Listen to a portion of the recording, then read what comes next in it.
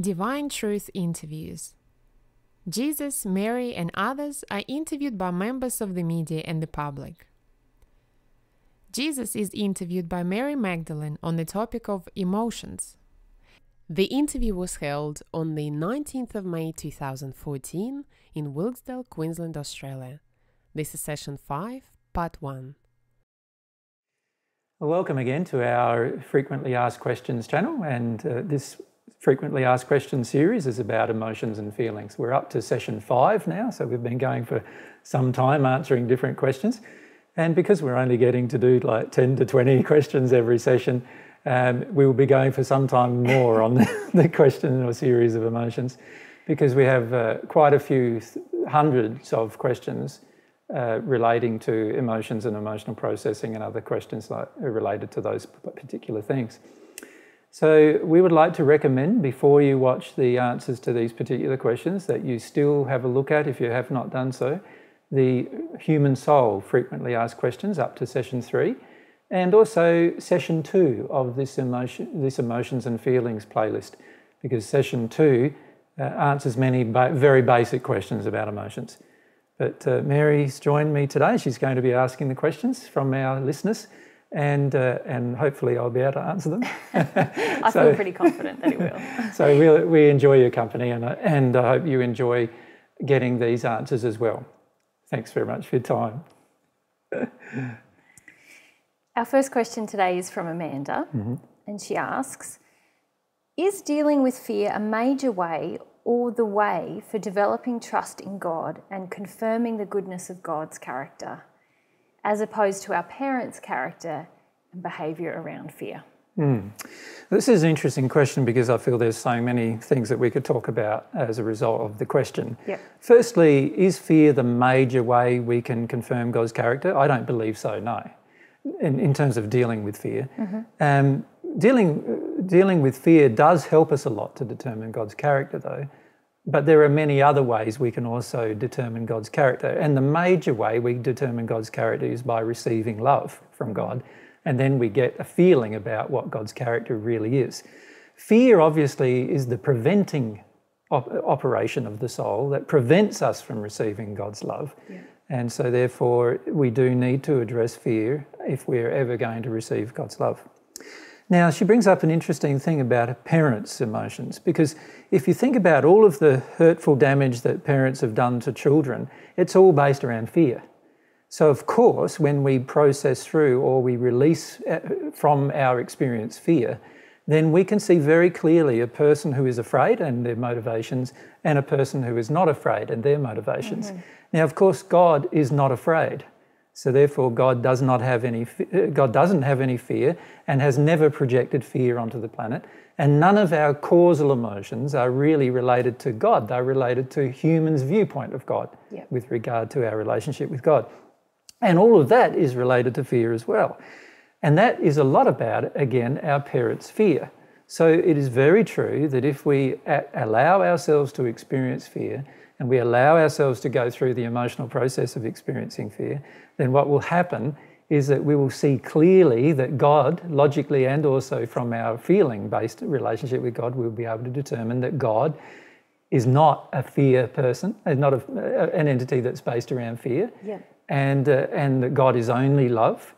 And we will then come to trust that much more easily, because we can feel that God is never motivated by fear in anything that God does. Whereas with our parents, most of our mistrust with our parents began with the fact that they were motivated by fear under certain circumstances. So there were times when they loved us, and then when they were motivated by fear, generally they did not love us. And in fact, it's impossible to love while you're motivated by fear. So every single time they were motivated by fear, they didn't love us. And what we got to see was that fear became the dominant aspect of their personality and nature, and the fact that, in the sense that it was used as a tool to justify their unloving behaviour towards ourselves. So their avoidance of fear in that case. Their avoidance of fear, yeah. Well, you could say they're honouring fear as their God, caused them to choose fear over love. And that caused a lot of hurtful damage to their children, of which we are some. And now, Now, once we have that damage and we receive that damage, we start to mistrust our parents. And we learn to mistrust our parents because we know that every time our parents act in harmony with fear, they become untrustworthy, right? Just like anybody who acts in fear becomes untrustworthy. And in fact, it is impossible to fully trust a person who acts in harmony with fear. So any person who lives in fear and who acts in harmony with fear will always at some point act out of harmony with truth and love. Yeah. And so they become very untrustworthy. Now, of course, God never does those things. And so once we've felt through the experiences of our own past fears that we haven't released, we start to see that God is trustworthy. We can always trust God because God never acts in harmony with fear or has fear as his God, but rather God always acts in harmony with love. And therefore we know we can always trust that person. And it's interesting what I find on earth with regard to trust. A lot of people trust other people who are totally untrustworthy because they honour fear. Any person who honours fear at any level is untrustworthy. Yep. You can't trust them. You can't. As soon as they honour truth and do not honour fear, now you can trust them. So trust is built by observing that the person is always acting in harmony with truth and love. True trust, that is. Yep. But I find it interesting on earth that a lot of people do not analyse trust in that regard. They believe they can trust their family members when their family members have actually proven themselves untrustworthy by proving that they are going to operate in fear at some point. So they've proven themselves untrustworthy. And it's pointless trusting a person who's already proved themselves to be untrustworthy. Yeah. So if we were truly focused upon understanding the relationship between fear and trust, we would see that any person who is in harmony with fear and acting in harmony with fear is always going to be untrustworthy, and we cannot trust them. And God is not a person who acts in harmony with fear ever, and so therefore is always trustworthy. Yeah. But we will not feel that until we've worked through our own fear.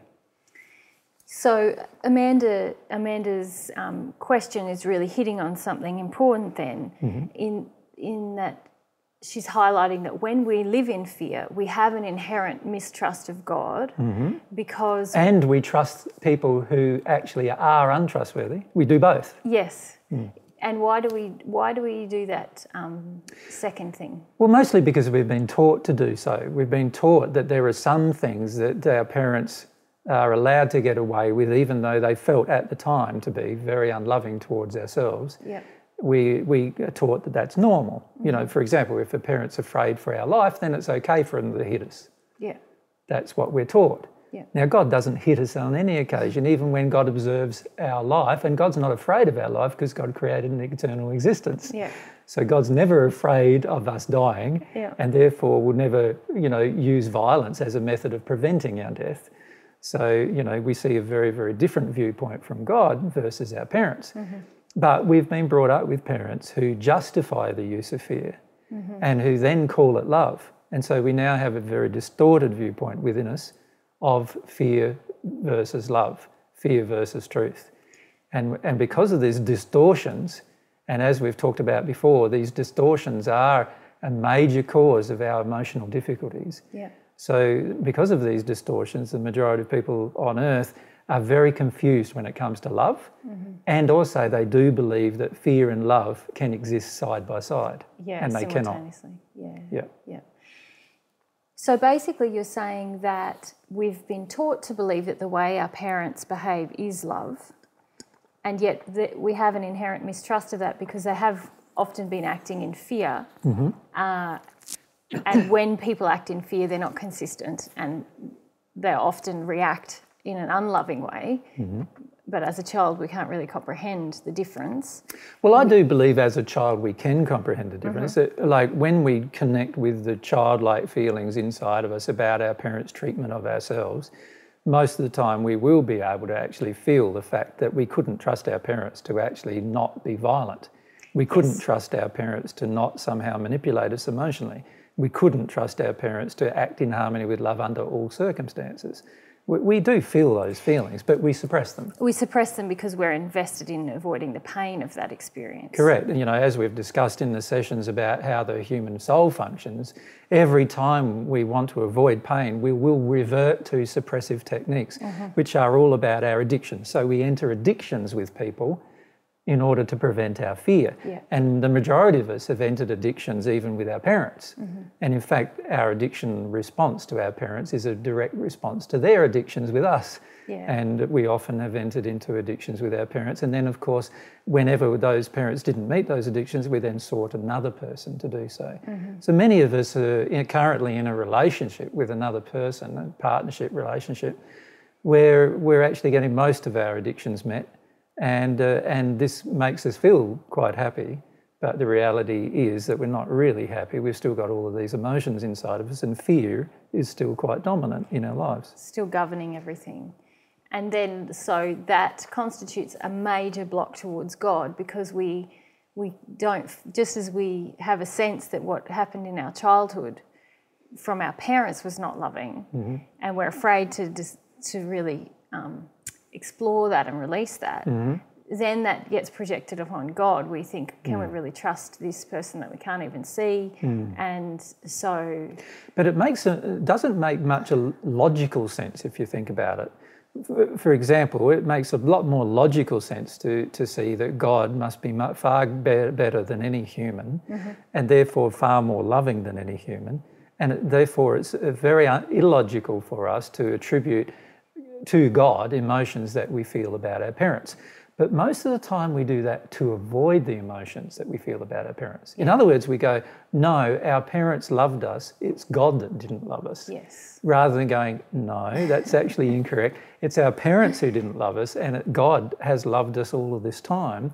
And it's just that we now feel that that's not true because of our parents' projections and other fear-based emotions that they've had, causing us now to live in our own fear. So yes, the answer to Amanda's question is yes. If you feel your fear and experience it and go through it and come out the other side of your fear, you will have a very, very good opinion of God. Yeah. You'll also have a very accurate opinion of your family and your parents, but it won't be necessarily a good opinion. Yeah. It'll be an accurate opinion in the sense that you'll know under what circumstances they are willing to compromise love. So, for example, with my father, I know that my father on earth, I know that he will compromise love whenever his religious beliefs are confronted. Yeah. So in other words, whenever he gets confronted from his belief systems, he will always sacrifice love. I know that from his behaviour with me. And I've known that for a long time. I know that he does it with other emotions too. And I know with my mum, whenever she's confronted by fear, she will always withdraw love. Yeah. She will always go back into her shell. She will always not be loving to another person, including myself. So I know whatever issues she's afraid of, she can't love me. I know that. Now, when you know that, you know what bits of the person you can trust and what bits of the person are not trustworthy. Yeah. Because any time their fear is triggered, they become not trustworthy. Yeah. If they honour their fear over truth.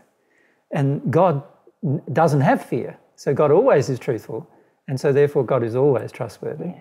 And any person on earth the persons on earth who are the most trustworthy are those who have the least fear. And obviously there's very few of those. Very few, because even people who present the facade of being quite fearless are often full of fear. Full of fear, and particularly emotional fear. Yeah. So they might present a bravado, particularly with physical things that they're not afraid of, but emotionally they're often full of fear. Yeah. And when it comes to relationships, you see them act out these fears. You see the toughest of men not wanting to open their hearts to their wives. Yeah. So that shows you that they're very, very closed emotionally and therefore very afraid of opening their hearts to the opposite sex. So you know that fear under those circumstances will trigger their actions. Put them in a certain circumstance and they'll act a certain way, and it's not possible for them to love you while that fear exists within them. Yeah. With God, it's always possible for God to love us because no fear exists in God. And working through our fear specifically with our parents, is going to open our hearts up to receiving that truth. Yes, and probably be more accurate to say working through our fear about any subject will open our hearts more to the truth about God's nature.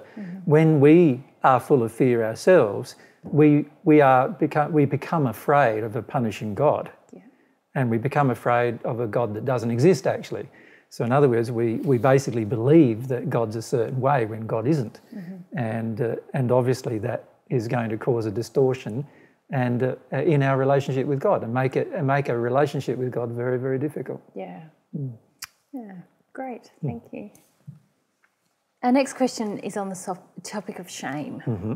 It says, professional opinions vary about what constitutes or defines shame. Brené Brown proposes that shame is the intensely painful feeling or experience of believing we are flawed and therefore unworthy of acceptance and belonging. And this comes from her book, I Thought It Was Just Me, chapter 1, page 5. How would you define shame, and what's God's view of shame? Well, I have a lot of difficulty with the common psychologist view of shame, because shame is not a causal emotion, it's an effect emotion. And because it's an effect emotion, it's the result of us not feeling certain pain. So her definition is shame is the result, what did she say? Shame is the result of... It's an intensely painful feeling or experience of believing we are flawed. While I agree that we do often believe we are flawed and that we often feel shame as a result of believing that we're flawed, the shame itself and believing we are flawed is an effect emotion. It's not a cause. The causal emotion is usually something far worse, and that is that we've been attacked and berated and belittled and humiliated, generally by our environment and a lot of times by our parents. And of course, we then grow up believing that we are flawed as a result. It's sort of like something causally happened, something very bad and painful, where externally there was a projection upon us that we were bad in that moment or over an extended period. That's the causal feeling, and then the shame and our fear of feeling that feeling creates shame. Which is like a global feeling, I am bad all the time. So fear is actually the major cause of shame, or not wanting to feel your fear is a major cause of shame. Now, here we've got to differentiate between shame and what I would call proper guilt. Now, they are not the same thing. Proper guilt is the kind of guilt you experience when you know you've done something out of harmony with love and you feel bad about it. And proper guilt is a precursor to repentance, which is a process that we need to go through, during which we may feel ashamed of ourselves, and properly so. And once we allow ourselves to feel the shame of having taken actions that are unloving, and we work through the actual reasons why we took such actions, we'll come out the other end no longer feeling ashamed and no longer feeling bad about our actions, although we do recognise the actions are wrong and we would never repeat them, because we've gone through an emotional process which was so painful that we do not want to repeat the emotional process. And so, of course, we never repeat the action. Now, that kind of guilt, which motivates repentance, is actually a proper, and the shame associated with that guilt is proper emotion that we need to experience, and is causal emotion, actually. But it's emotion caused by our unloving actions and those unloving actions coming to scar our conscience and then pressure our conscience into operation, which we then recognise we've done something out of harmony with love. And once we've recognised that, we then take actions, and one of those actions includes feeling some shame about our action, about what we chose to do that was out of harmony with love. So that's what I would call proper guilt, with subsequent emotions of shame involved, which is a direct result of our unloving choices as a person. And those choices have caused damage to our soul that we need to experience the pain of. And in fact, the majority of our pain in our soul is actually related to that. It's not the minority, it's the majority of our pain is related to... It's related to the unloving choices we've made as adults. Out of harmony with love. And not just as adults. We often made unloving choices as a child, but those choices are not directly attributable to us 100% of the time, because partly our environment contributed to that unloving choice generally. But we are capable as children of making loving choices. You know, this is something we need to teach our children, that every child, even by the age of 3, 4 or 5, is capable of making loving choices all the time. That's the reality. If they had no fear, they would make loving choices all the time, most probably. And we can't just say that the fear is the cause of the unloving choice either, because there are many people who have, you know, not fear as the primary motivator for an unloving choice, but the desire, but rather anger or some other emotion, and even sometimes just desire causes them to make an unloving choice that they later regret. Now that's different to what I believe Brené Brown is talking about here with regard to shame.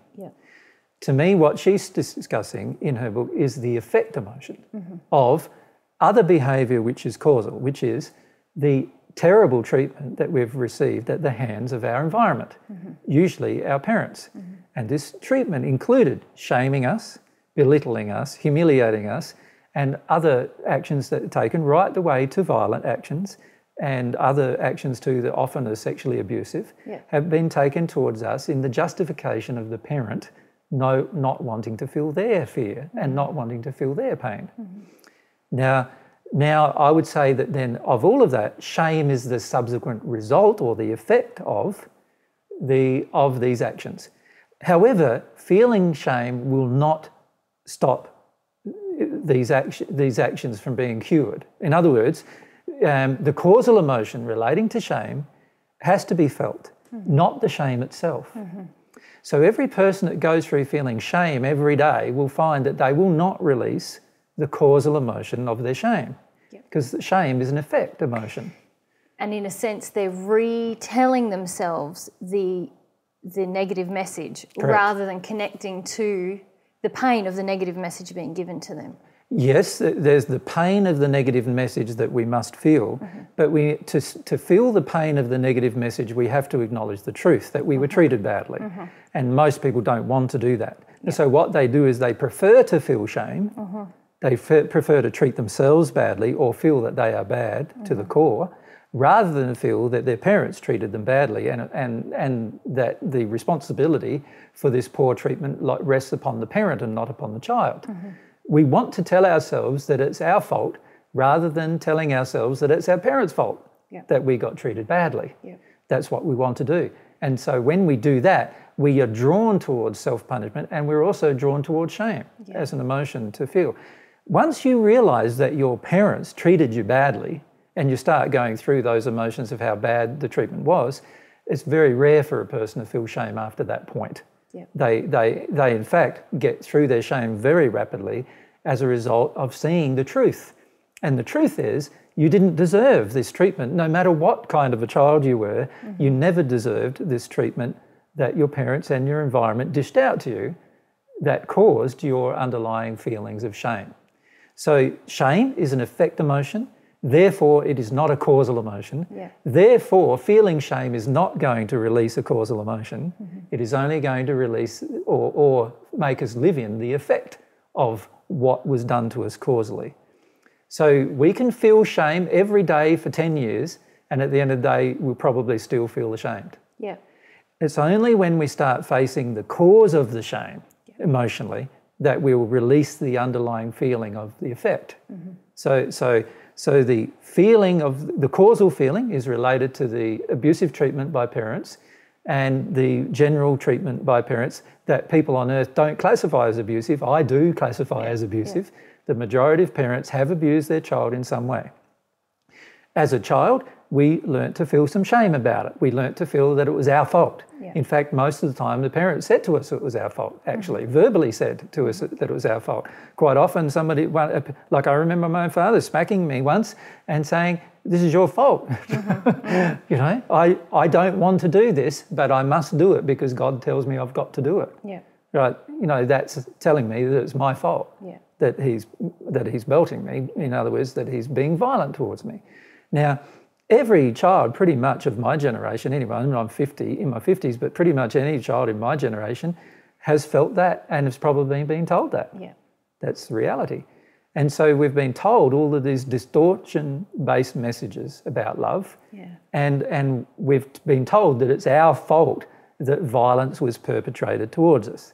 Once we go through the truth of that and we realise the truth that it wasn't our fault, that it was our parents' unfelt emotions and their addictions to not feeling their own emotions that caused them to take actions like that, then we are now honouring the truth. And once we start honouring the truth, we start feeling the actual pain of a parent who projects their rage at us. Yeah. And that's the real causal pain underneath the feeling of shame, which is the effect of the pain. Yeah, because the shame is an untruth, isn't it, that we're telling ourselves. Correct. And if you feel it over and over again emotionally, what you're doing is you're telling yourself over and over again emotionally that you should be ashamed of yourself all the time. And the reality is that doesn't get you anywhere, as most people who've ever tried it know, right? You will not get anywhere unless you face the truth about how this shame entered you, how the actual effect of shame came upon you, which is all about the causal emotions relating to the parents' treatment of you.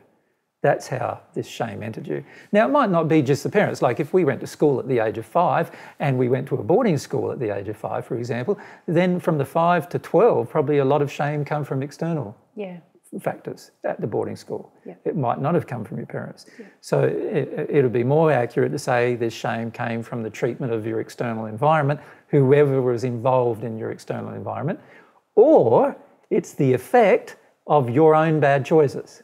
The key for you is determine which one is which. Yes. Am I dealing here with something that I need to deal with, which is related to my own bad choices, or have I just been told I'm making bad choices when I haven't made bad choices at all, and it's just other people perpetrating bad choices towards me? Which one was it? And if it's the second one, the perpetration of bad choices by other people towards you that has caused this shame, then shame is not the emotion you need to feel. Yeah. If you really want to be released from it, you need to feel what they did to you. You need to feel about those things. If it's related to the feeling of guilt associated with unloving things you chose to do, then yes, you do need to feel some shame about that. Yeah. Which is a part of the penalties of the soul, that automatically the soul engages with the law of compensation, which is a law that operates upon the soul whenever we choose to do something out of harmony with love, and it causes pain within the soul that must be felt. And part of that pain is shame. Yeah. And we need to feel that particular emotion. Now, that is a causal emotion, whereas the other ones I've been talking about, which is the primary experience of shame that most people on this planet have, is not the actual emotion. It's not a causal emotion that we need to feel. Yeah. Yeah. So I think the question revolved around, from memory, how you would define shame. How I'd define shame? Well, I think I've described how God's view of shame. There are some things for which we should be ashamed, which are to do with things that we've done that are out of harmony with love, that we need to take action about. Yeah. Now, shame wouldn't mean we live in the shame of it. We would take action about it. Yeah. Right? So that's one. And then the other is the effect of bad treatment perpetrated towards us, which is the primary cause of shame on this planet, and that is not a causal emotion. It is an effect emotion based around not wanting to come to terms with some of the reasons how it was caused, which are all revolving around how our environment treated us during our childhood years. It sounds to me, in the first instance you're talking about, where shame comes up through a process of repentance, that sounds like the shame that we experience in that state is powerful and transient when we're going. It's an emotion that moves through us that enables the process of repentance. It enables the process of repentance, but it also moves us into action to repair the damage we did. Yes. That's the motivation. Yep. It causes us to go, oh, I can't live with me having done that. I now need to try or attempt to fix this somehow. And that is the motivation that we have that is motivated by some of the shame. Now, obviously, if we don't feel the shame, we'll be running around for the rest of our lives trying to fix something that we fixed years ago. Yeah. Does that make sense? Yeah. So if we don't release, if we don't experience it, we need to experience it to release it. and understand the underlying motivations of why we did what we did. So even that shame is not causal in its emotional state. It's really related around the underlying thing that we chose to do something wrong purposefully, right? And we want to find the reason why we did. And shame isn't the reason why we did. It's just the tug on us to look at why. Exactly. It's the tug on us to look at why. It's the guilt that drives us to look at why we did something. Whereas the other shame, right, is actually just the effect, the complete effect of somebody treating us badly. Yeah. So I'd like to talk about the second thing in a minute, but you said something where you said shame and guilt are almost the same in this first process of repentance. Yes, in the guilt and shame are emotions we need to allow to pass through us. If we hold on to them, which most people do, they will drive the rest of our lives. Right, so they are effects as well of deeper causes, right? But they are related to the process of repentance. Without guilt and shame, it's highly unlikely we'd have noticed that we did anything wrong. And under those circumstances, we're probably not going to be motivated to examine the reason why we did something wrong. So God has made it in such a way that the guilt and shame are compensatory effects upon our soul, painful effects upon our soul, that when we take an action that's out of harmony with love, there's guilt and shame that's created inside of the soul that needs to be felt and released so that we eventually are motivated to find out why we chose to do such things. Sure. Could you differentiate between how you define guilt and how you define shame? Yes, to me, shame is a very, it's a fairly self-absorbed emotion, I suppose you could say, in the sense that we feel really bad within ourselves that we chose to do such a thing and have a tendency to blame ourselves in our shame. Guilt is more, there are two parts to guilt. You're either guilty or you're not, is one part to guilt. So guilt is, there can be a valid emotion with regard to guilt. In that we did do something wrong and we feel bad about it. Is that what you mean? No, we are guilty. Yes. And the true terminology of guilt or guilty is you did it. Did you do it or not? Yes, I did. You're guilty. I see. There's no emotional connotation to it, right? It's a factual thing. It's just a factual thing. It's like when the judge pronounces judgment, he says, you're guilty. Yes, you did that. That's all he's really saying. He's not judging the fact how you did it and how bad you are and you are bad and all those other things, even though most people take it that way. The reality is he's just saying you did that and you're guilty. Right? So when I talk about guilt, I'm talking about it in the pure sense of the word. Guilt is you did something wrong. No arguments, no buts, no reasons why. You just did something wrong. Right? That feeling of knowing that you did something wrong, you often feel ashamed about. I see. So within this process of repentance, you're saying that you feel guilt and shame, and guilt in that sense is the acknowledgement that, yes, I did do something wrong. And shame is the feeling bad about the fact that you did do that thing wrong.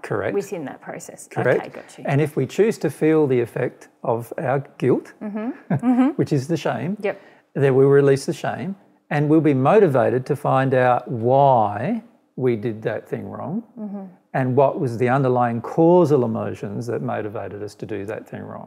So that kind of shame is still in effect, but it's a helper to help us to acknowledge guilt, true guilt from God's perspective. We actually, yes or no, did we do something wrong or not? Now, here I'm not talking about when you're a child and you come home and you said to mummy, oh, I told the next door neighbour that, you slept with the guy down the road, something innocent that a child might do. And mummy goes berserk and basically treats the child as if they did something wrong when the child did nothing wrong from God's perspective. So this is a problem with many of our emotions, is that we were told things were wrong when they were not. And what we've got to do is see all of these things from God's perspective. A person who tells the truth hasn't done anything wrong. And this is where you're talking about the second instance, where the shame that we can then live in, this feeling I am bad all of the time, is actually an effect and almost an avoidance of the pain of, hey, I didn't do the wrong thing, but I was blamed and made to feel like I'm bad because I did the right thing. Well, it's not only to the avoidance of the truthful sin. pain, Yep. it's an avoidance of the truth. Yep. See, from God's perspective, we are not intrinsically bad, for number one. So that's one truth that we're totally ignoring. Also, we're ignoring the truth of how we got to feel this way, which is somebody, and it had to be of somebody in our childhood environment, treated us as if we had something to be ashamed about. Yeah. That's how we got to feel this way. Yeah. And we need to come to the truth of that, acknowledge that.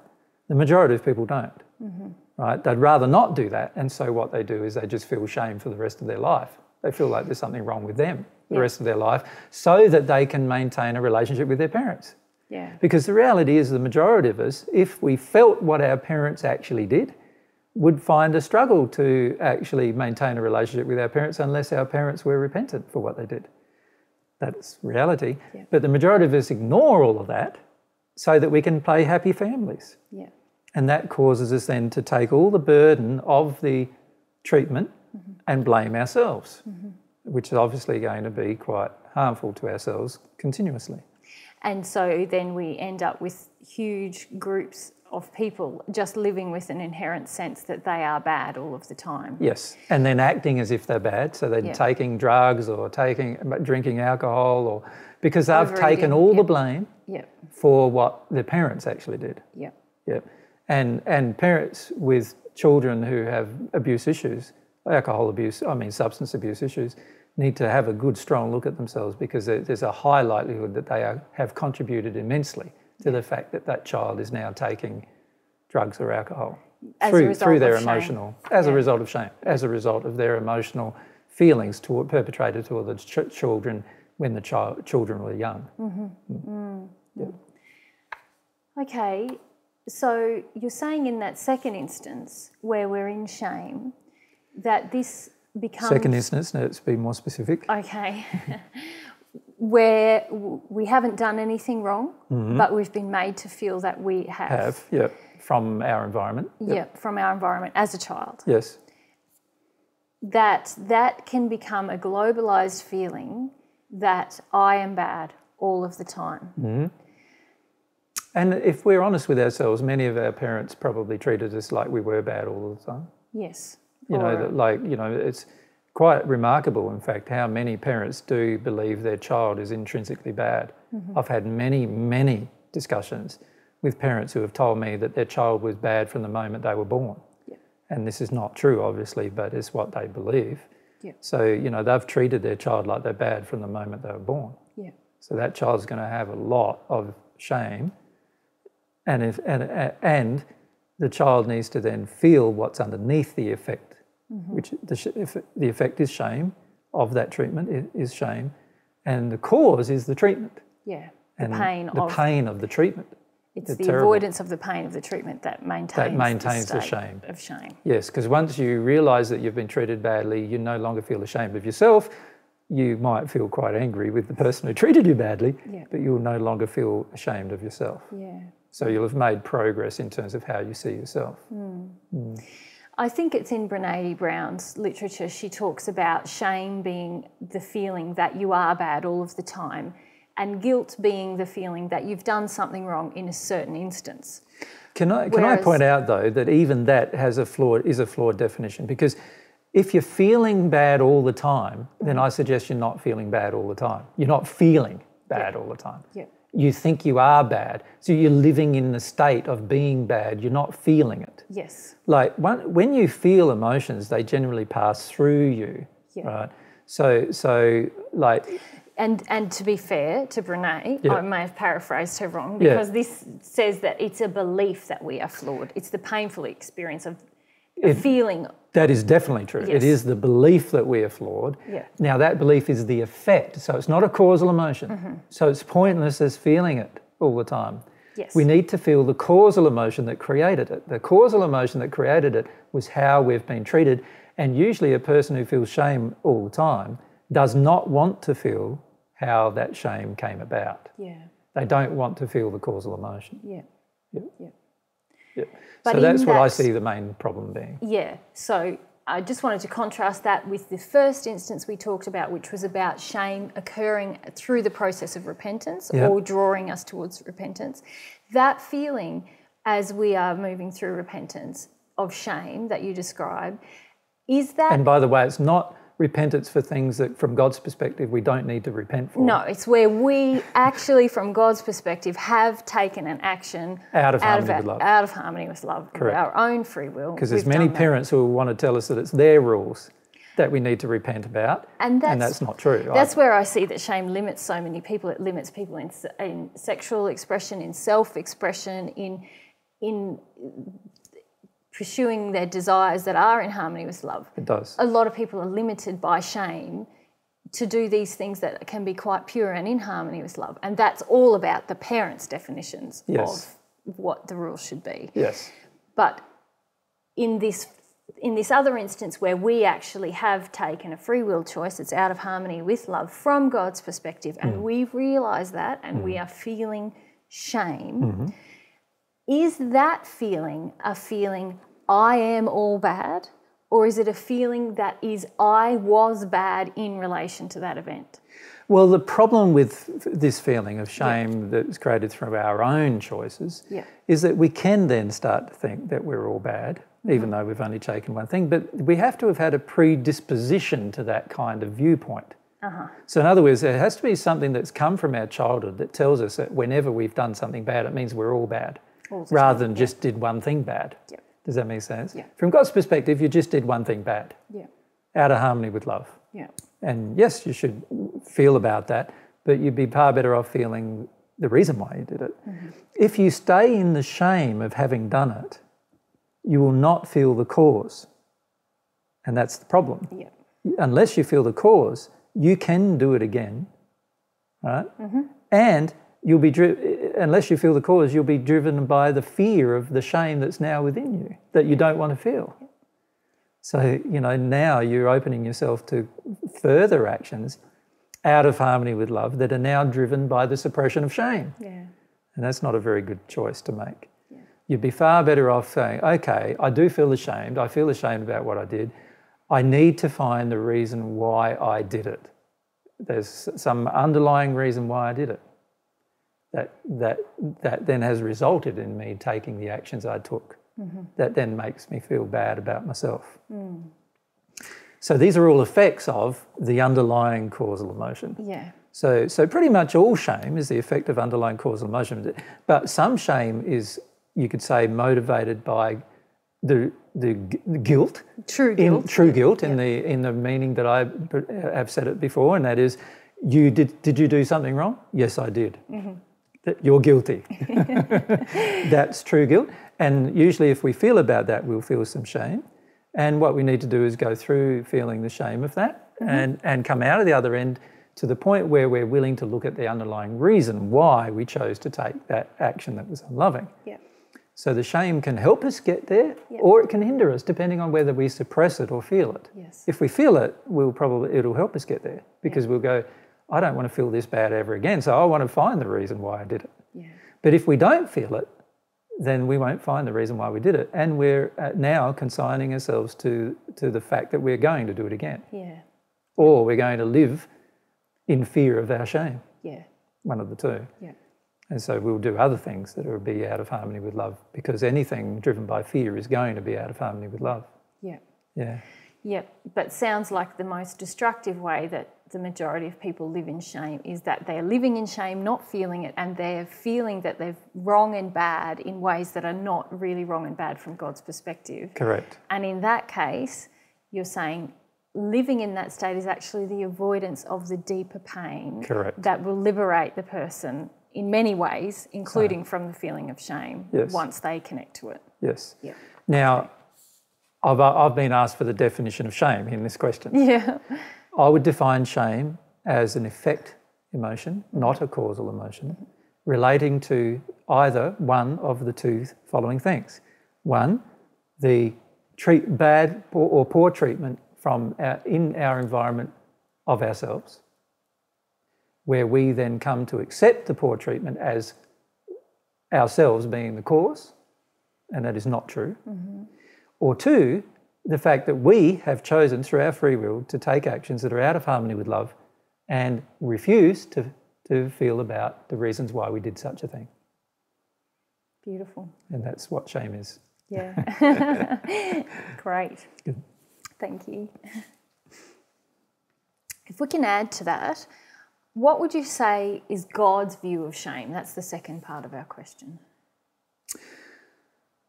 Well, it depends on what type of shame we're talking about. So if we're talking about the first kind of shame, which was triggered by bad treatment during our childhood, then God's view of that shame is that we don't need to feel it at all. Mm-hmm.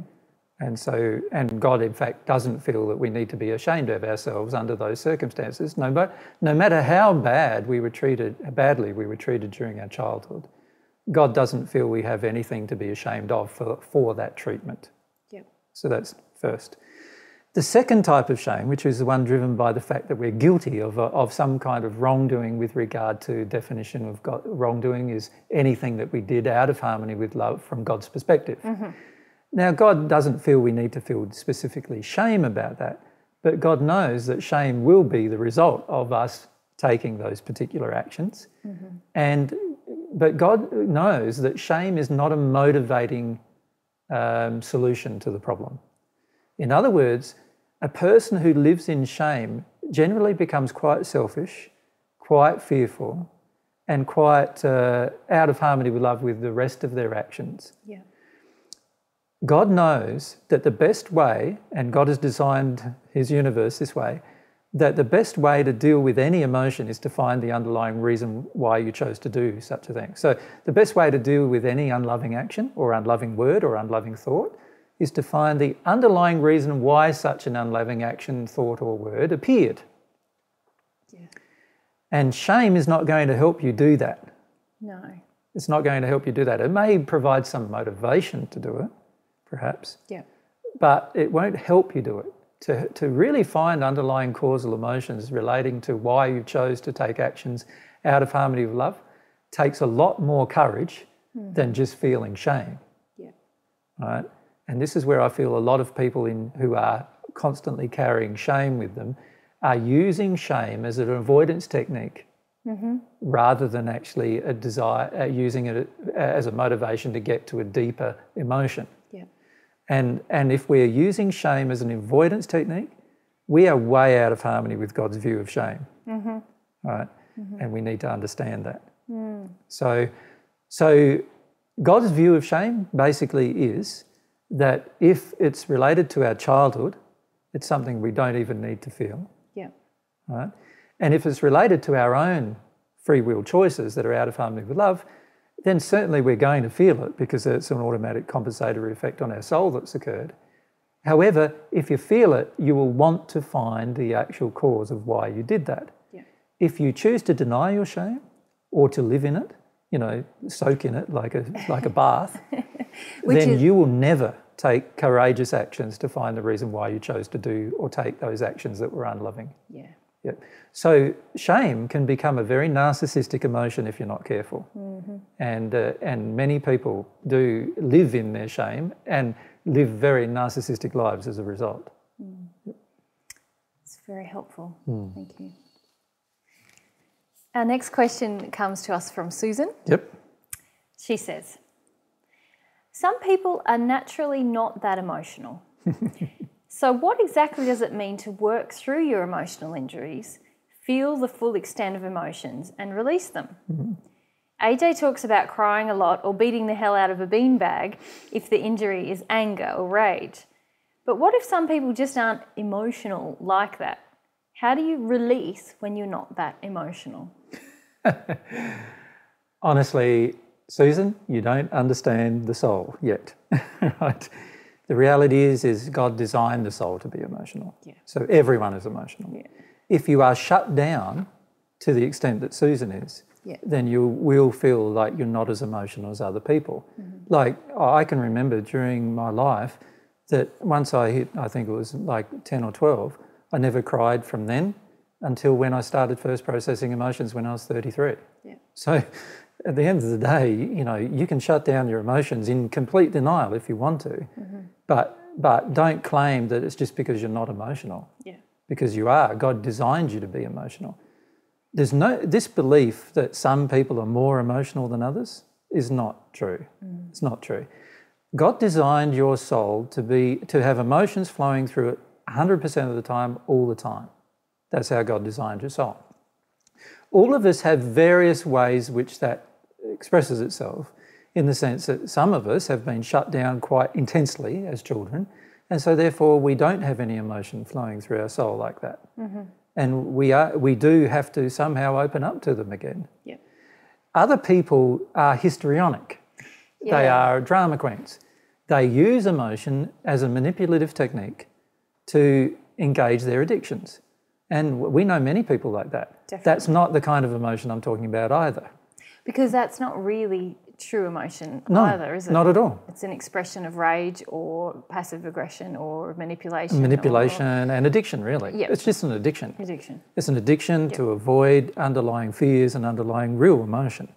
But there are lots of people who do that. In fact, the majority of my life, whenever I've seen a person emotional, generally they are like that. Yeah. And the average person in our seminars that flies off the handle all of a sudden and screams and yells and carries on in the middle of a seminar is like that. Yeah. They have emotions going on which are all about addictions and avoidance of their real feelings. Yeah. Right?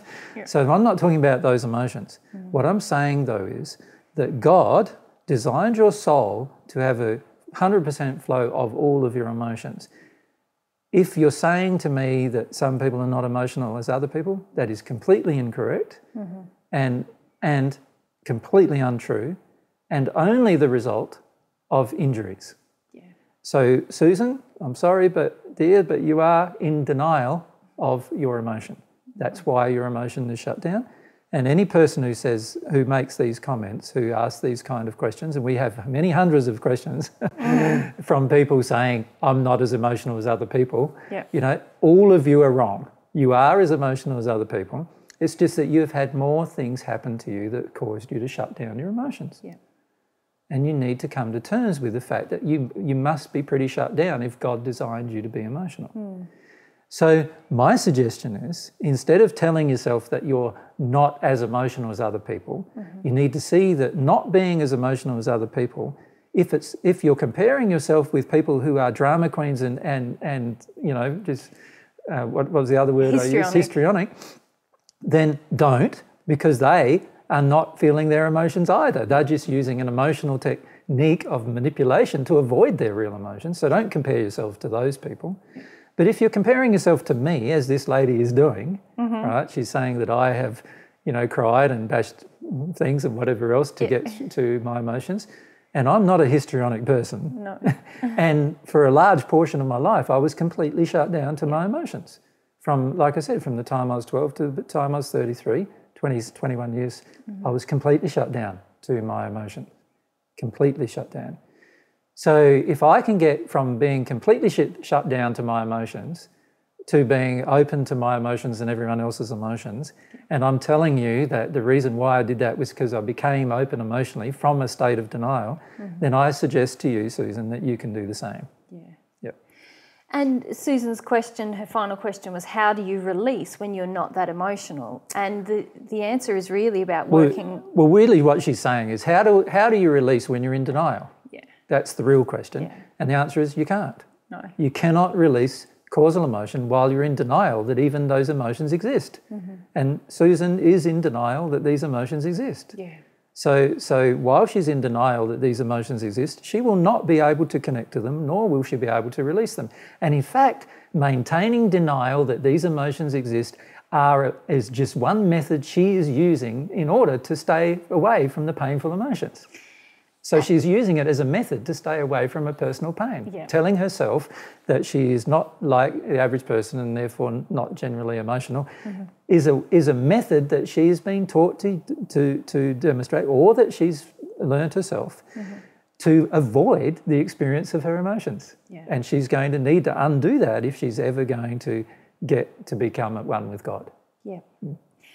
I feel a lot of compassion for people who probably because I've been one of them, who we reach adulthood and feel totally disconnected from our emotional selves. Yeah, it's sad.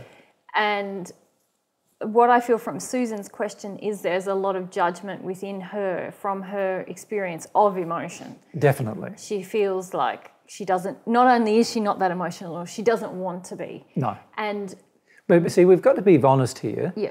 There's two things here, isn't there? There's, do I desire to actually feel my emotions? Mm-hmm. And Susan doesn't, right? And then the second question is, am I using a technique to avoid emotions unwittingly? Yep.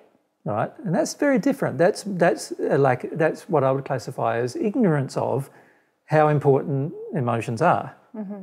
Now, Susan's not ignorant of how important they are because she's probably listened to me for a while and therefore knows that I've stated it over and over again. So she is actively attempting to deny her emotions. Now, I have less compassion for such a person I see.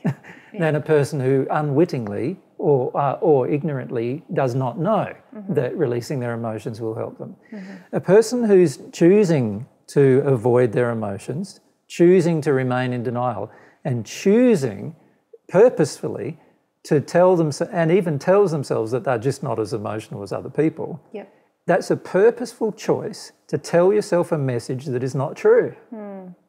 And that is a technique you're using to avoid your emotions, sure, but you've got to be honest about that technique. You are not going to progress towards God while you have that technique in play. You need to look at the reason why you chose to tell yourself these messages. And yes, a lot of that is related to childhood emotion, and that's where I do have compassion. Yeah. Childhood emotion, and particularly the suppression of childhood emotion by parents, and the suggestions and violence that often comes from parents to suppress childhood emotion, causes us to grow up and become a person who has little experience of emotion. Yeah. That's what it does. And judgment of emotion. And to have judgment of emotion. So we need to be careful here. Is it judgment of emotion that's Susan's problem, or is it denial of a truth that's Susan's problem? All right? Now, I suggest that yes, the denial of the truth is motivated partially by judgment, but mostly by her own avoidance of pain, mostly by her desire to deny the experience of pain, which everyone has emotionally in them. Yeah. Do you see? Yeah. So we've got to be careful that we say, you know, what is really going on for individuals. Now, judgment certainly is a problem of emotion, and some people will have to go through feelings relating to how much their own emotion as a child was judged. Yeah. And certainly a person doesn't arrive in a state of denial without there being some judgment of emotion occurring in their childhood. Yeah. But the real question becomes, is that judgment unwitting or ignorance of the truth, or is it a purposeful desire to avoid the truth? Now, in Susan's case, it is a purposeful desire to avoid the truth. Yeah. She's been told the truth that emotions are, God created them. God created you to be an emotional being. Your soul is emotional. She's been told these truths, but she doesn't want to accept them. Now, that is a purposeful choice, to not accept the truth. Now, if you purposefully choose to not accept this truth, as many do, you will never become at one with God, ever. You are consigning yourself to progress in love, but only in natural love. You will never be able to receive God's love to the point of at one moment while you tell yourselves these untruths. So I feel that every person who tells themselves this kind of message is telling themselves an untruth. And while you tell yourself such an untruth, you will never become at one with God. So while you may progress a bit, because you'll have to use anything other than emotional techniques to progress, you will not love, you will not come to know it, and you'll certainly not come to experience God's love. Because God's love is a very overpowering emotion, which will overpower you every time you experience it. And so if you're not, you will definitely be emotional while you feel that. And if you're not, it means you're not feeling it. It means that you're in denial, you're shut down to your own emotions. So stop telling yourself messages that are not true. Stop making the choice to tell yourself. And the choice to tell yourself something after you've heard the truth, the choice to tell yourself the opposite, the lie, is a choice. And that's totally different than you not doing it because of ignorance. And this is what people need to realise. Once you've heard the truth, about God and the way God created the soul and the human soul itself, the decision you're going to have to make is, do you have enough trust in that to believe it and take actions about it or not? Sue doesn't. Susan doesn't. Susan wants to not believe it. She wants to deny that it's a problem. She wants to deny that emotions are going to, she even wants to deny that she's an emotional being. And so that is an active choice taken to completely distance herself from God's truth on the matter. And that is not taken out of judgment, although judgment may be involved. That's an expression of her will to not feel painful emotions. Yeah, that's an important distinction you're making there. Yes.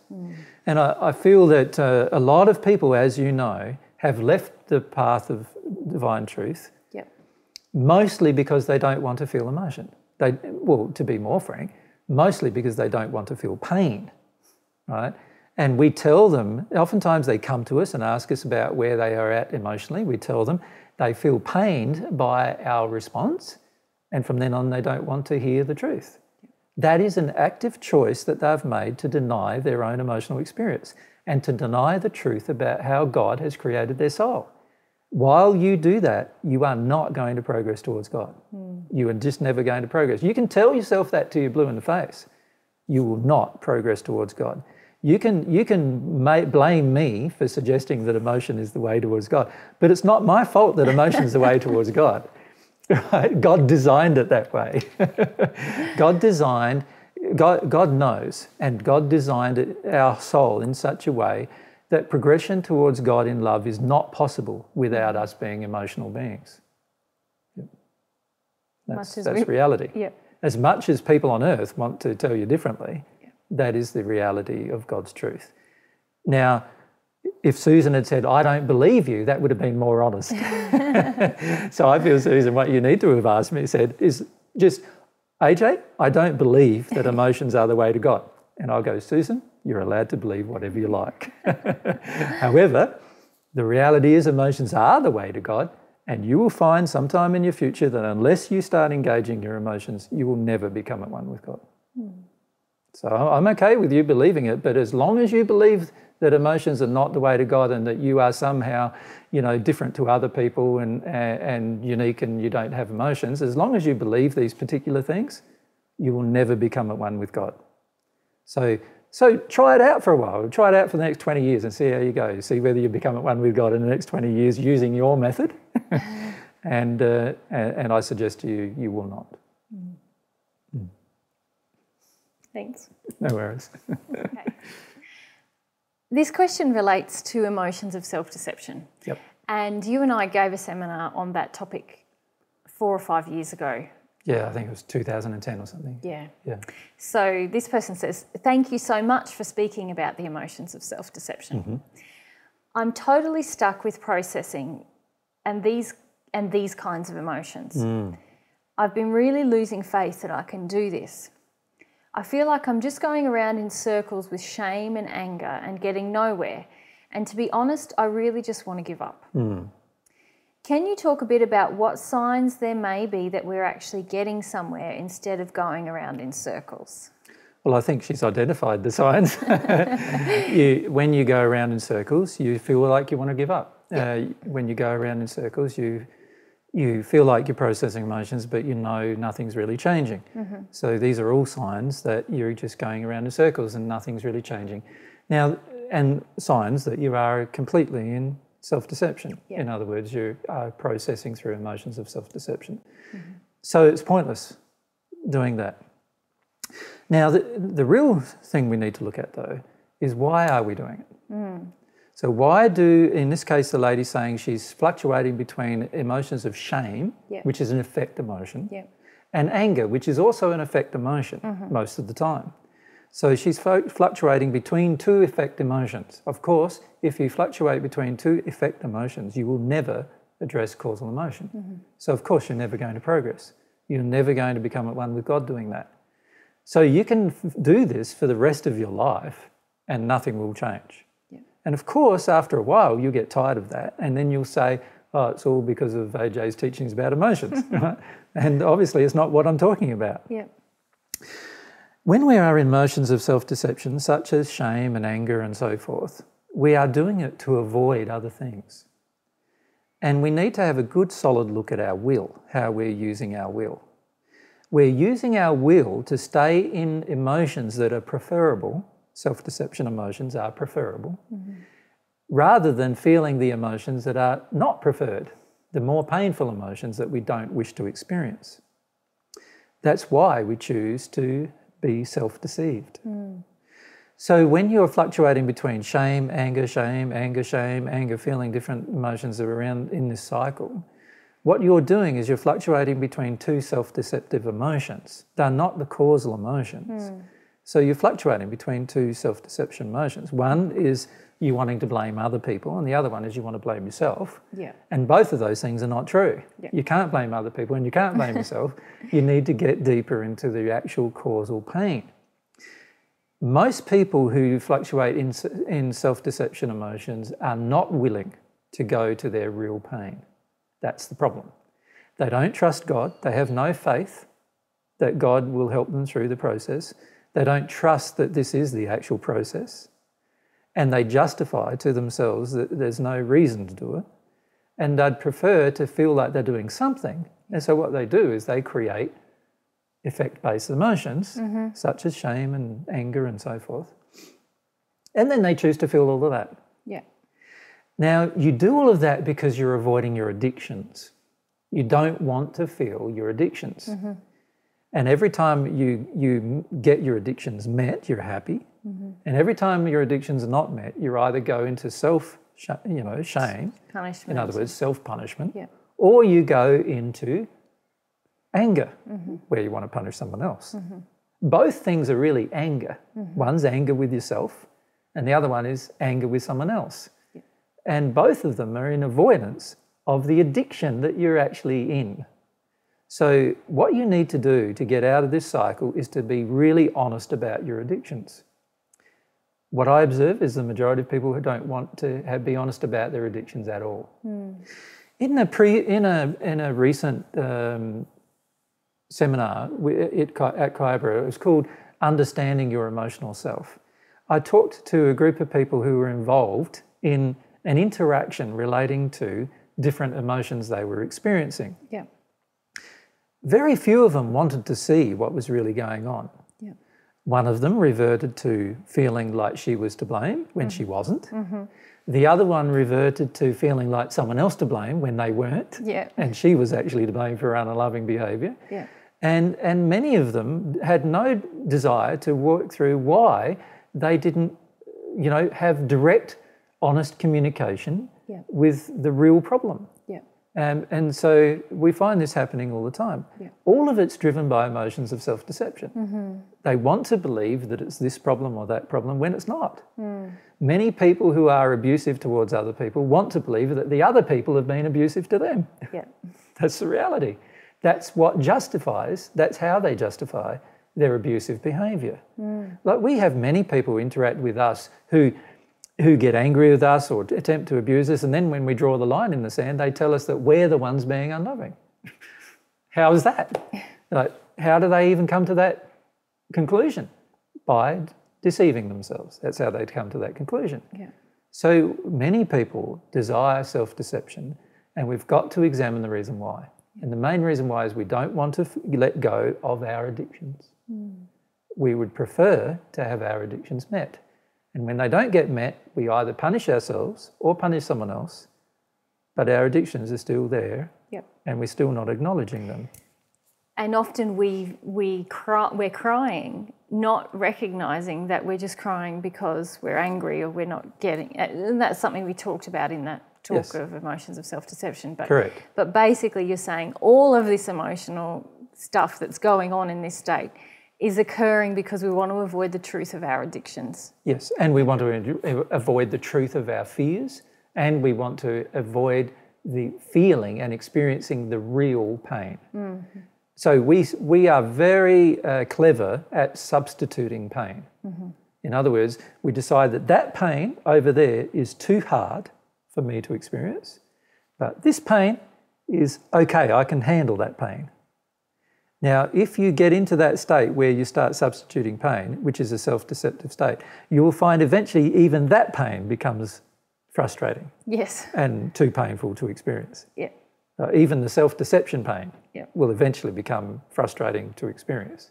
Well, even more frustrating, really, won't it? Because Of course. there's no relief. There's no relief from it, Yeah. ever, Yeah. ever, because it's just a self-deception.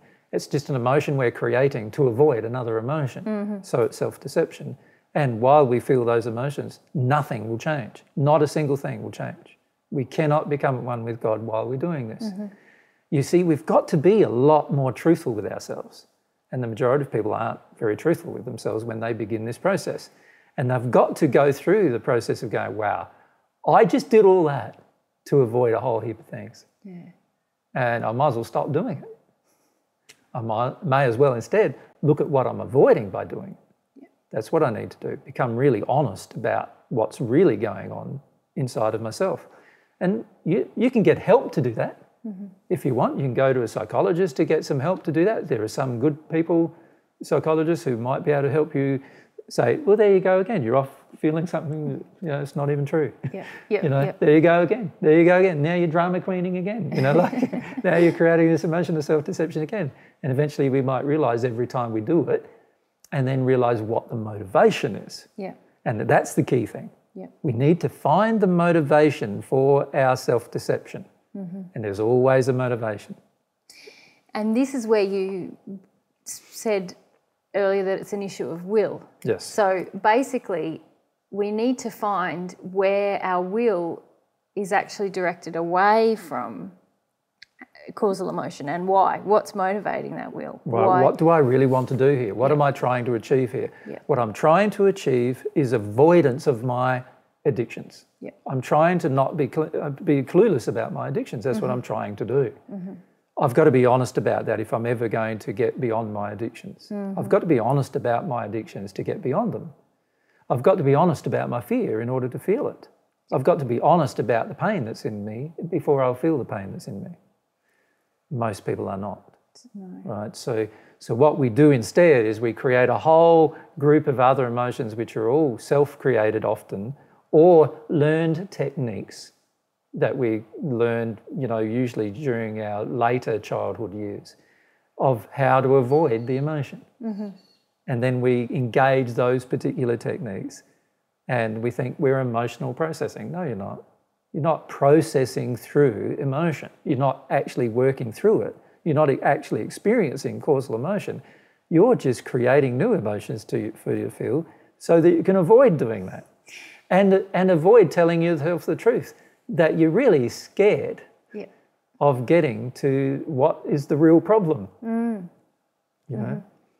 And this is the problem with not acknowledging fear, is that we eventually create motions of self-deception in order to not acknowledge what is really the problem, because we're too afraid to acknowledge what is really the problem. So then if we go back to the second part of this question, which was, could you talk a bit about what signs there may be when we're actually getting somewhere? So when we're actually starting to move through causal emotion, so let's or talk even about addictions. Let's talk about, because there's a process, isn't there? We've talked about the signs of what happens when you're not. Let's talk about some of the signs of what happens when you are. When you are actually processing through causal emotion, every time you process an emotion, you feel relief. Your body will physically change. You will notice less lines on your face. You'll notice like any weight that you've put on temporarily comes off again. You'll notice that you feel more joy. You feel more alive and more engaged. You also feel more sensitive to truth as a result. So you notice things more than you did before. And also your behaviour is more loving automatically. So you're not trying. You're not trying to be loving. You just automatically feel like you want to be loving. And you automatically are as a result. These are all signs that you actually are processing through causal emotion. If none of those things are actually occurring, then you're not processing through causal emotion, no matter how much you're crying, no matter how much you feel fear, no matter how much you're feeling shame. You're not processing through causal emotion. You're in the addiction. and you need to be honest with yourself. So what basically we can say is, if there is no positive change towards love that's automatic, then you are not processing causal motion. Now, there's only two reasons why that could be occurring. One is that you're processing through the layers of addiction, and it's only when you get to the causal emotion that eventually there'll be some release. And we do need to process through the layers of addiction. We do need to come to see our addictions. That is certainly true. But while we're doing that, we probably will find that we're not, outwardly much different than what we were before, because it's our causal emotion that needs to change, that changes everything. So we might be doing that, or more often than not, we are in emotions of self-deception if we're feeling emotion, where we're going through all these different emotional experiences and none of them are real. Yep. And none of them are real because we don't want any of them to be real. We need to understand it's a use of our will. Yeah. Do you think there's signs that we have, even before we get to releasing causal emotion, if we are in the process of working through addiction and getting more in contact with fear, do you think that there's signs that we have? Of course there's signs, but they're much more difficult to read from an external perspective. And this is where we have to be really honest with ourselves, isn't it? Like, if we're really honest and we hear all this theory, we can start to identify, am I in self-deception? Am I working through addiction? Is this causal emotion? Causal emotion is beautiful to feel. You'll enjoy feeling it probably. It causes you to feel connected to your soul. Even if it's grief, even if it's terrible grief or fear, it feels you're connected with your soul. There's always a relief in your body afterwards. There's always a relief in your emotional state afterwards. Things around you, your law of attraction changes instantly as soon as you've actually made a release of a causal emotion. Your attractions will change instantly. You'll be less influenced by spirits. You'll be more positive, less negative. These are the changes that automatically occur, and if they are not occurring, you would need to examine. There's a high likelihood I'm in self-deception, or I'm processing through my addictions, one of the two. Now, there are signs you're processing through your addictions, and it's quite simple. Your addictions reduce when you process through your addictions, and you become more afraid. In other words, if you're truly processing through your addictions, you don't revert to anger, right? Anger is a sign that you're not processing through your addictions. If you're truly processing through your addictions, what happens is you become more afraid, because remember, every addiction was created in order to cover over your fear. So as you expose every addiction, you feel more fear as a result. So if you're becoming more afraid, right, and you notice in your life there's less physical and emotional addictions, then that means you're processing through your addictions. But if you're not becoming more afraid, right, then you're not processing through your addictions, because your addictions are the layer upon your fear. So becoming more afraid is actually a good sign if you're processing through your addictions. You're not yet at your causal emotion, perhaps, but there's the sign that there's something happening that's causing you to shift from being in denial into being aware of the underlying fear that drives most of your addictive behaviour. So that's how you know you're working through addiction. That's great. So it may take quite a few years for the average person on the planet to work through addiction. We have usually established addictions at a very, very young age, and usually most of them have been taught to us. And so it does take time to work our way through those addictions and feel and allow ourselves to feel the fear that's underneath that drives those addictions. The fear of grief or the fear of other childhood emotions. Even the fear of just being a child causes you to do all sorts of things in addiction.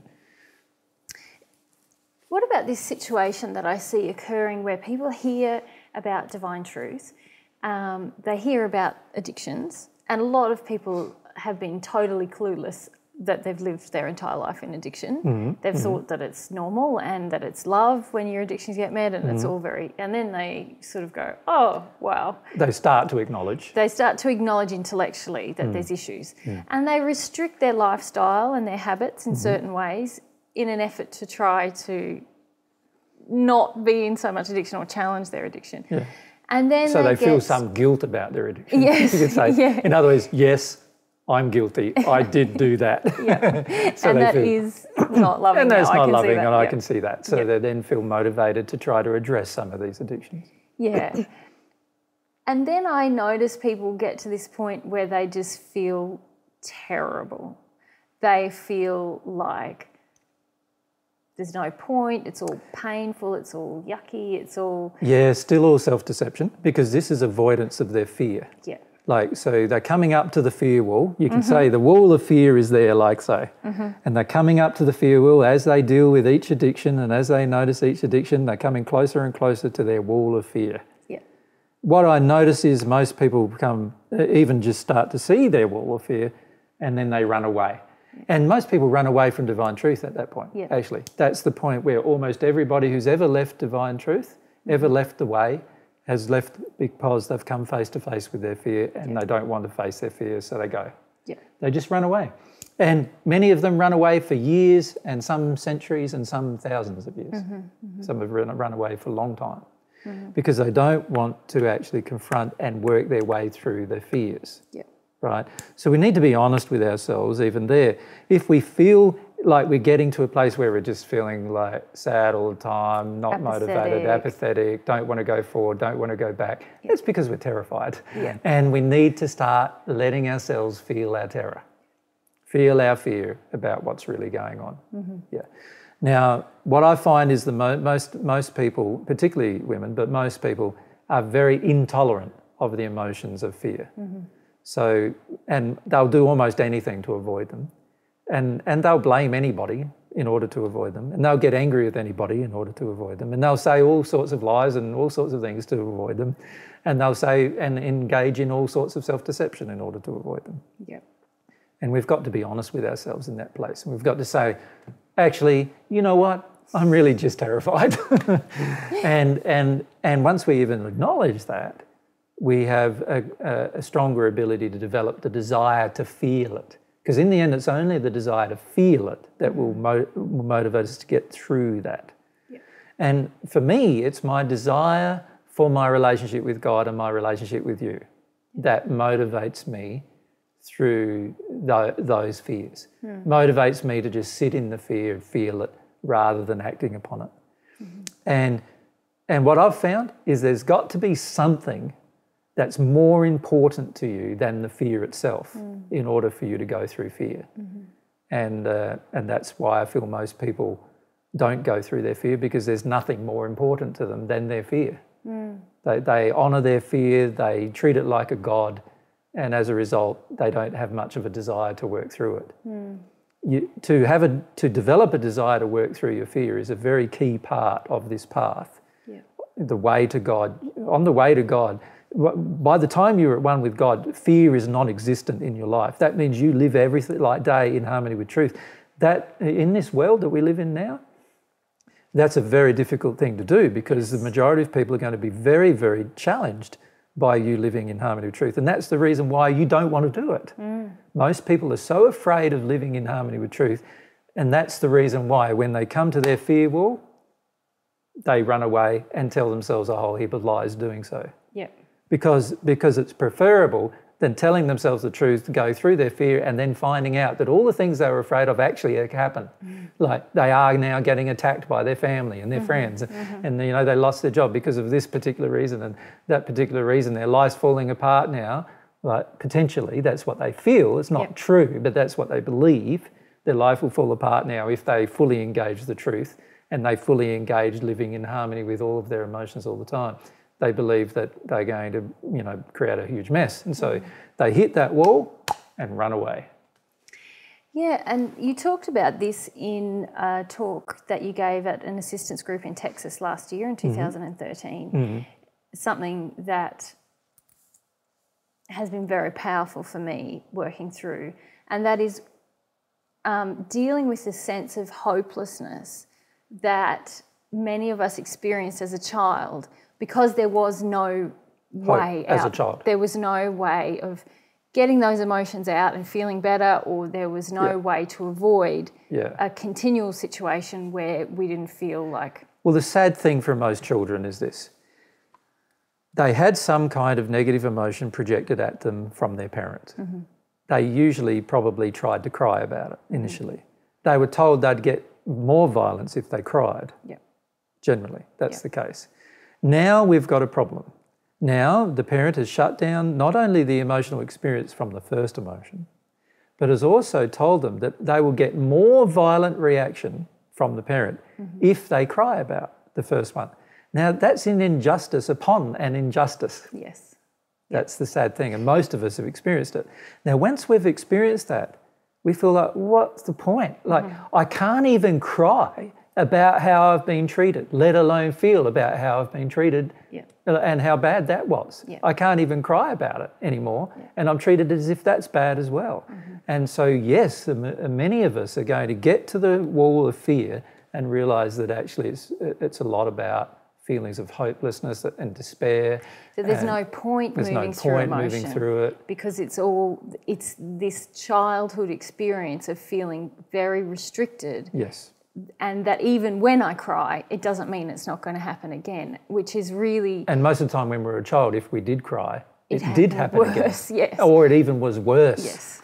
So this is our problem as a child, is we go, oh, it's worse if I cried, so I've got to turn off crying. And then we finish up growing up saying, I'm not emotional. Not that emotional. I'm not that emotional. And then we wonder why. Yeah. Because, of course, you've been shut down terribly. That's why. Yeah. So you need to allow yourself to feel about that. And to feel, for myself, feeling that sense of hopelessness has not only assisted me with desire, and you were talking about having a purpose, having something that will cause us to want to move through fear. And for myself, experiencing some of that emotion has enabled me to reestablish desires for God and for you and for even myself, and to be happy. But I suppose I'm sharing that just by way of encouragement to people who are sitting camped out in front of that wall of fear, feeling yuck, but not really just connecting to the reasons why they feel so hopeless. Yeah, so I feel this wall of fear, though, most people don't camp out in front of it. Maybe that's just me. I camped out for a while. You have, but most of the people don't. You know, they get to it, they even just look at it and they go, ah! And off and they then go. They go. Like, they're just gone. And then they use all sorts of justification, anger and all sorts of other things to justify, and usually condescension, belittling, you know, all sorts of justification about the way, as though, no, that's not the way, and all that kind of stuff, to tell themselves, and it's all just an avoidance of their terror, that's all it is. And they tell themselves all sorts of things in that place. Like, we've had many, many people tell themselves all sorts of things, as you know. And you know how hard it is to sit in front of that terror and just sit there and sit there and sit there and sit there without any addictions anymore to help you cover them over. That's quite pretty painful. It's a pretty painful place, and you know, it's taken a bit of encouragement from myself and also discussion with each other about the truth about God, like that God wants you through this place, that you can trust God through this place, that you can have faith that this is how your soul was made through this place, and that things will get better through this place. And then you've had a few experiences of your own which have caused your life to get better. And then you realise, wow, yes, I can trust all of that. And then you start moving through that barrier of fear. But the majority of people don't do that. They don't sit in front of their fear long enough to do that. They get to their fear and off they go. And for many on the path, they haven't even got to their fear yet because they're still steeped in their addictions. And not even honest about what those addictions are. And so they never get to see their fear, of course. And this is the trouble with all these self-deceptions, is that we never get to our addictions, we never get to our fears. How can you ever get to your real causal emotional pain that's causing most of your unloving behaviour if you're unwilling to even deal with your addictions or your fears? The answer is you can't. No. And so my suggestion to a person is, if they feel stuck, wherever they feel stuck, so they might feel stuck in acknowledging their addictions, just sit there. Feel that place and how, you know, pointless it feels and how much of a struggle it feels, and feel that place. And at some point in your future, you will decide, I want to get through this place. I don't want to go back to the life I had before. I don't want to be steeped in these addictions that cause me to be unloving. I want to get through and be a more loving person, and eventually your desire will build strong enough if you allow it, and if you actively exercise the muscle of desire, which we'll talk about more in the upcoming assistance groups, and you will actually eventually have enough will to go, yes, I want to feel my addictions, I want to know what they are, I want to work through them. I want to get to the point where I'm face to face with my fear. And then once we're face to face with our fear and we're just sitting there terrified, looking at this mountain of fear that we feel in front of us, and bear in mind that it looks like a mountain because everyone who's terrified always thinks it's a mountain. Yeah. And we stay there in that place until we have a strong enough desire to actually start processing it, to actually feel it as an emotion and let it go. And then we get through with that. And then we get through our fear. That's how we get through our fear. And a lot of that is working through the false beliefs we have about fear, even, isn't it? And those things I was referring to, the hopelessness. We have hundreds of false beliefs. So, there's so much fear, so much judgment about fear on the planet as well, I feel. Not only just judgment, it's like false beliefs other than judgment exist. You know, like there's so much false justification of I shouldn't have to go through it. It's not safe for me to go through it. I'm going to be worse if I go through it. There's all sorts of things we tell ourselves, and most people are telling themselves those things, right? And so, of course, they never get through it, right? Because they're listening to their own lies. Right? God doesn't believe that you can't go through fear. God doesn't believe that it's pointless. God doesn't believe that afterwards you're going to be, you know, in some like weird state that you don't know, you know, you're going to be better. Well, it will be weird because you've never felt so good. Well, it might, but it won't be weird in the sense of, you know, it won't be a sad place or a bizarre place. It's actually a place where you feel more desire, more passion in your life, more happiness, more joy. So if we're not feeling those things on the path, and if we're stuck, then it's because we are usually justifying ourselves not progressing forward. And the only reason why you wouldn't progress forward is because you're afraid. So you really need to start facing what that wall of fear is if you're really going to progress. And if you haven't even touched your addictions yet, you're never going to see it. No. Because your addictions are there to cover it all over. It's like putting up a huge concrete wall and then putting a big, you know, ivy over it or something, you know, some plant over it so you can't see it. That's what we've done with our fear, most of us. We go, oh, isn't this environment so pretty? But I can't move in that direction because there's a solid wall there. But it's not a wall, it's just a lovely ivy. You know, it's a lovely plant that covers it all over, you know. And that's how we see our fear. Most of us are in complete denial of it because we want our addictions met and we're not honest about that. And once we get through that place where we actually want our addictions and we want to see our addictions and see what they are, feel what they are, then we come face to face with our wall of fear. And the key at that point is don't run away. Because if you run away, you're going to do a lot of damaging things when you run away. You will, because you'll be living in your fear. And it's not a very wise course of action to run away. You're better off taking up camp and sitting there than you are running away. And even better than that would be start examining all your beliefs about fear.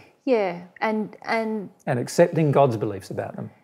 And the only way to accept God's beliefs about them is to emotionally connect to our beliefs about fear. Correct. In my experience. Correct. It's all fine to have a discussion about it. But until we just really emotionally connect with what we believe is going to happen when we feel fear, that's the only time we make space for God's truth to enter us. That's right. And motivate us towards actually releasing fear. That's right. So for I don't know the lady's name. There was no name. There was no name. So for this lady who asked this question, and I feel lots and lots of people are in this state, my suggestion is if you notice now that you're in emotions of self-deception, that's great because you've now I've been fooling myself, and that's really good to see that. It is. But look at the reasons why, and the reasons primarily why are that you do not want to face the addictions that you have because you don't want to let them go. And if you're ever going to progress forward, you're going to have to face them to let them go. Or you do not want to face the fears you have and you don't want to let them go. And if you're going to progress forward, you're going to have to let them go. That means you're going to have to face them at some point. So what I would suggest for people in this position is that they allow themselves to examine their addictions more completely And they also are more honest they need to be more honest with themselves about their addictions. And then also, in addition to that, they need to allow themselves to come face to face with their wall of fear. Yeah. And instead of running away, and instead of using techniques to run away like they always have all the way through their life, they need to be far more honest with themselves and allow themselves to just sit there and feel it for a while and feel how terrified they are. Yeah. And allow themselves to work through their false beliefs about fear. Mm-hmm. God doesn't have any false beliefs about fear. Mm-mm. God knows it's just an emotion. Thanks, Sonny. No worries.